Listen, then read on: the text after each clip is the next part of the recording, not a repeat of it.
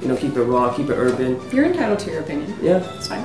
Yeah. I just didn't even think about that. I used to mess with it when I was a kid, but anyways. Oh, wow. Learn something new. All right, well, that one's going over there. Oh, is this a building? Sure.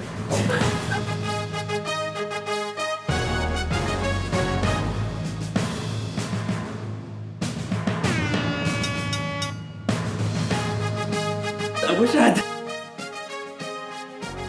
Right? This one's way better! Like, oh. You know, as a groom-to-be, I think it's important that our guests could use their phones, you know, at the appropriate times to capture their moments and tell the story. I think that's really important. Okay, but so you don't have an issue with people standing up where you see it in the photography and they're all like sitting there with their phones like this? You're right, that is annoying. That's very, very annoying. But I think that's why you just make an announcement, say, hey, when the bride enters, let's not do that. So it's plugged/unplugged? No, it's still plugged.